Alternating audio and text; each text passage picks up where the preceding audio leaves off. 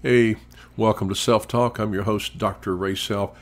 This is a podcast where I expose the schemes of the enemy and I give you hope and real answers. It's always been my job, my hope. I just want to assist you in overcoming the obstacles of life, the attacks of the enemy, and living in freedom and living in peace. So I thank you for listening to my podcast. This is Dr. Ray Self, and I'm praying for you. Hey, please, if you have an idea for a show, email me at drrayself, DRRAYSELF @gmail.com.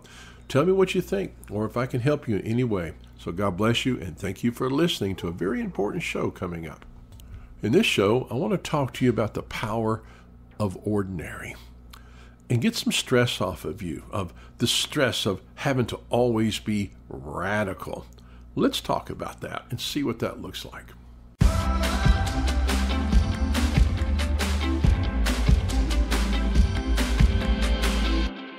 Hey, this is Dr. Ray Self. Thank you for listening to today's show. I appreciate everyone. Again, if you have any ideas for a show, a topic you want me to talk about, email me at drrayself @gmail.com, DRRAYSELF @gmail.com. So what do I mean by the power of ordinary? I was reading a newsletter just recently by a dear friend of mine named Bruce Lingaman, and he was discussing this as well. So I do want to give him some credit for inspiring me for this podcast. As long as I have been filled with the Holy Spirit, I've had this pressure upon me, and maybe you have too, that I need to be radical for Christ. Now, and by that I mean doing extraordinary things for Christ.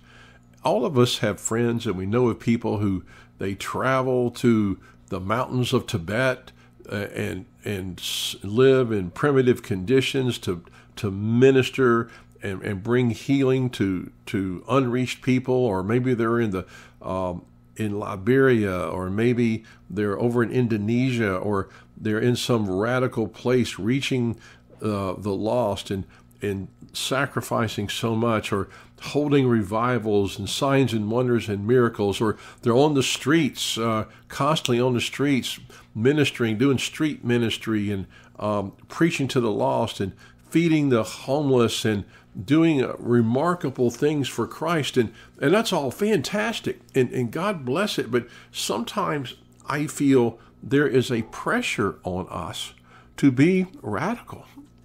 And I love my radical Christian friends.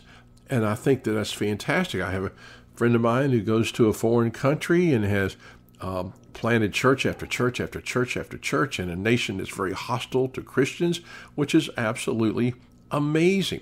I mean, I've done a few radical things. I remember years ago, I was way up in the mountains of Guatemala at this village that I was informed on the way to this village after driving 8 hours on a dirt road on the side of a mountain, which may be one of the most dangerous roads I've ever seen in my life.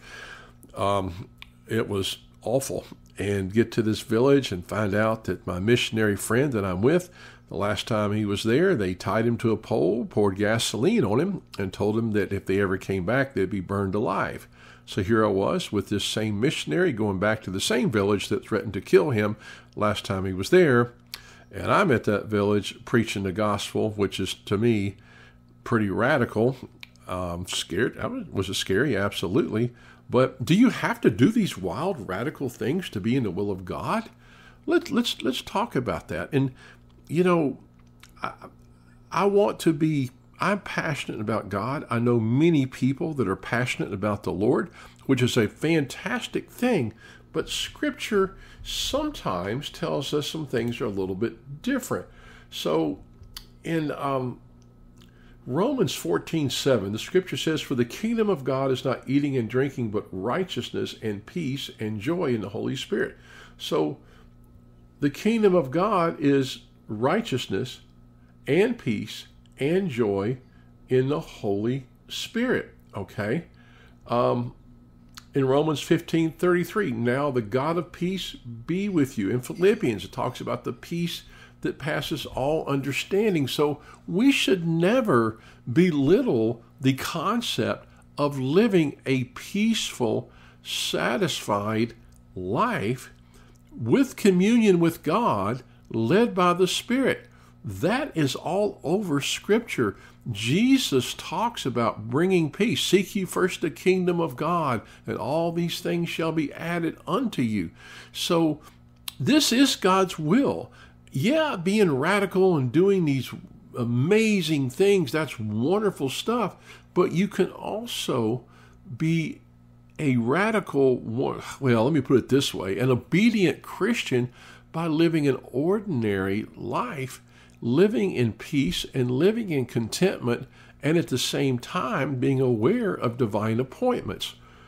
My wife, Christy, is an amazing woman, and matter of fact, she tells me all the time that God's just called her to sit at his feet, and she loves just to spend time with the Lord. And she lives an ordinary life, although she's very athletic and very busy and does a lot of things. But her ministry, she'll talk about, is divine appointments. She might be at the grocery store and she strikes up a conversation with someone. Next thing you know, she's praying for them, at the grocery store. And these divine appointments, she seems to have them all the time, but then she has this ability just to live in peace. One of the greatest things we can do for God is to live in peace. Romans 5:1 says, therefore, having been justified by faith, we now have peace with God through our Lord Jesus Christ. Time and time and time and time again, we see the word peace. Peace be unto you. Peace, this is Christmas time when I'm recording this podcast. Peace be unto you. The peace on earth, goodwill to men. And so living in peace, and Paul talks about living content with what you have. So living in peace and living in contentment can be, and most likely is, the will of God for your life. It doesn't mean we don't do the wild and crazy radical stuff, but what I believe is sometimes we're pressured to do this stuff, and it's just not who we are. I'll give you an example. I have a dear friend of mine, and I live in Orlando, and my friend, he's a radical Christian, love him much, and he likes to, when he's in town, he likes to go to downtown Orlando on a Saturday night where all the bars are. And if you've ever been around a bar scene, there's a lot of ungodly stuff that happens around bars. But he will set up a little microphone PA system outside of a bar and preach the gospel to people coming out of the bars on a Saturday night, sometimes as late as 2 o'clock in the morning. And he's been hit, he's been spit upon, he's been yelled at, but he keeps preaching the gospel. Not too long ago, some years ago, there was a gay pride parade here in Orlando, and my friend goes to the gay pride parade to preach the gospel to the marchers as they come by. That's pretty radical stuff. And he wants me to come do it with him, and I don't always have peace about that. It's not really who I am. I do evangelize. But do you have to be that radical to be in the will of God? No. The Bible says the mindset on the flesh, again in Romans, the mindset on the flesh is death, but the mindset on the spirit is life and peace. Time and time again, we see God talking to us about abundant life. And abundant life is, to me, is peace. When you are fulfilled and living in peace and contentment with what you have, you're living an abundant life and you are in the will of God.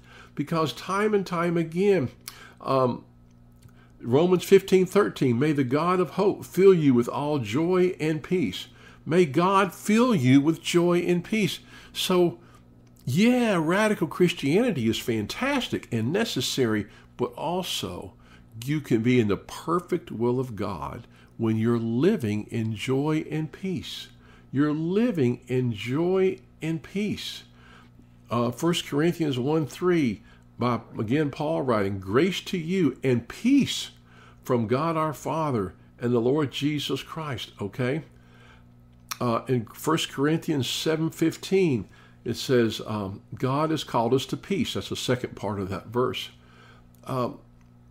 So Romans 2:10, glory and honor and peace to everyone. Romans 1:7, Paul greeting to the beloved of Rome, called as saints, grace to you and peace from God. So living in peace, living fulfilled, living satisfied, in tune with the Holy Spirit can absolutely be the perfect will of God for your life. And you don't have to feel this pressure to do something crazy and radical. I love my radical friends who do a crazy, radical stuff. Got a dear pastor friend of mine up in Buffalo, New York. I don't think he'd mind if I mention this, but every December, and Buffalo, New York's a very cold place. But every December, he goes out and sleeps for I think either a week or 2 weeks with the homeless. He sleeps with the homeless people to bring attention to their plight. And then he goes out and, of course, he feeds them and ministers to them and all kinds of stuff. That's radical stuff. I'm talking about this pastor goes and sleeps under a bridge with the homeless guys. I like to hand them a little money from my car sometimes. That's radical. And that's fantastic. But you don't have to be radical to be in God's will, because God loves you and he wants you to have peace. He wants you to have in Philippians the peace that passes all understanding. Time and time and time again, we hear the words contentment, peace, joy. This is being wished upon you, prayed upon you, proclaimed upon you over and over and over in the Word of God. Jesus proclaimed this over us, talking about peace and blessings in his Sermon on the Mount. Paul proclaimed this. Peter proclaimed this. And so to live in peace, to live fulfilled, to live content can be, and most likely is, the perfect will of God for your life. Now, out of that contentment and out of that peace, you can do some wild and crazy things. But the pressure to perform amazing feats, radical stuff, is pressure. We don't need that pressure. Now, my radical friends will tell you they don't feel any pressure at all. They just literally, they go out and they do it and they're happy doing it. Me sometimes, and I've done some radical things, but I know I have pressured myself to perform, and maybe you have too. Maybe you have pressured yourself to perform radical deeds for Christ. But never forget that living in peace and contentment and satisfaction is all over the Scripture, okay? The kingdom of God is not, let me think about this. The kingdom of God is not eating and drinking, but righteousness. The kingdom of God is righteousness and peace and joy in the Holy Spirit, because the Holy Spirit brings you that, okay? Romans 8:6, the mind set on the flesh is death, but the mind set on the Spirit is life and peace. So over and over and over and over again, the Scripture talks about us living with life, living in peace, living in joy, feeling fulfilled, because the Holy Spirit meets all of our needs, and God meets all of our needs according to his riches in Christ Jesus. And so when we're content, living at peace, full of the Holy Spirit, that can be the perfect will of God for you. You don't have to do wild and crazy stuff, because I guess I'm being transparent here. I pressure myself sometimes, like, I'm having just a peaceful day and a content day, but then I need to go do something wild for God, something radical for God, and I get pressured. And I've done some radical things, but don't minimize having an ordinary life, because in an ordinary, peaceful, content life, God will still use you in many ways. And also in those ordinary, peaceful, content times, that's where God starts to download to you. He starts to talk to you. He starts to transform you. He starts to give you your vision, your purpose for your life. All those come in those quiet, peaceful, content moments. So being ordinary is fine. Be ordinary by living in peace and living in contentment and living with the joy that only God can give. And don't pressure yourself. Don't pressure yourself that you have to be like anybody else, because there is great value and great worth in just living peaceful, living content, living with joy that's more than happiness. That's the will of God. That's fine when you're content and joy and at peace. And let me just say this as I'm getting ready to close. I've struggled with, when I'm living, just have an ordinary, peaceful day, I start pressuring myself to perform. I've got to write. I got to work on my new book. I've got to set up some new ministry. I've got to plan my next sermon in front of 1,000 people. But sometimes, many times, having that peaceful, ordinary day and that peaceful, content, ordinary life is the perfect will of God. You do not have to feel pressured to be radical. The Bible calls us to peace, for joy, for contentment, and critical in those moments of quietness, we're in tune with God. God wants this relationship with you more than anything. He wants you to come to Him. He wants that intimacy with you first and most of all. And in those quiet, ordinary life moments, that's when God speaks, and that's when you're close to Him. So being radical for Christ is fantastic, but being ordinary is also fantastic. And I just want to encourage you that take the pressure off of yourself and know that having a peaceful, quiet, ordinary day is perfectly fine with God. Amen. Amen. Again, I want to thank my dear friend Bruce Lingaman for inspiring me for this podcast. Heavenly Father, I thank you for each person listening to us. And Father, I know that we're human beings, not human doings. And so many times, Father, we seem that we get our worth in what we do, and we feel like we have to perform, and we have to measure up, and we have to do this and do that, and accomplish this and accomplish that, when sometimes you just want us to be still and be at peace. And Lord, you want us to be content, Father, with what we have, and just to fellowship with you and live that peaceful, ordinary life. And out of that, many wonderful supernatural things happen. So Father, I pray and proclaim over everyone listening to this podcast the peace of God, the favor of God, the blessings of God, and the peace that passes all understanding, and the contentment of an ordinary Christian child of God's life. God bless you.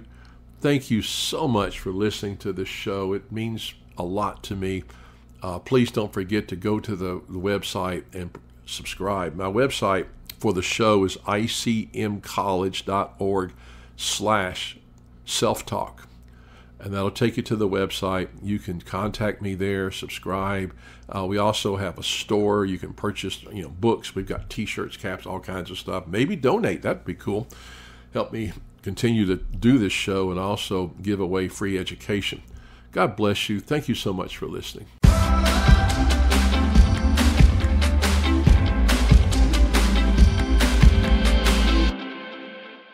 Hey, thank you for listening to my show.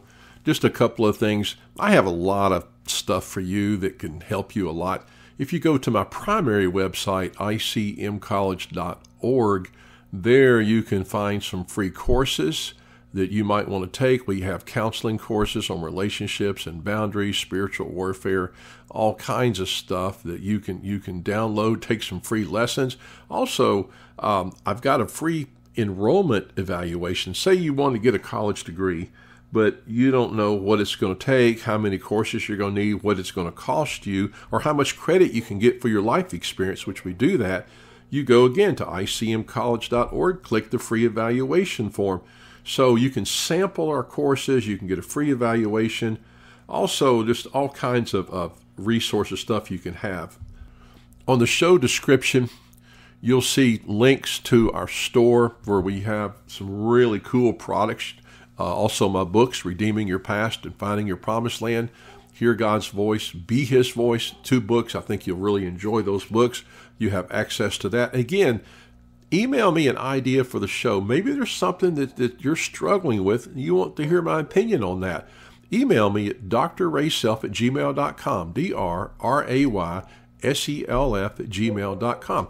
One last thing, and this is a lot of information, and all these links are down in the show description, but go to my podcast website. That's icmcollege.org/self-talk. There you can subscribe, get on our email list. When you're on my email list, you get things that other people don't get. Okay? Some little special, you get special offers and special insight.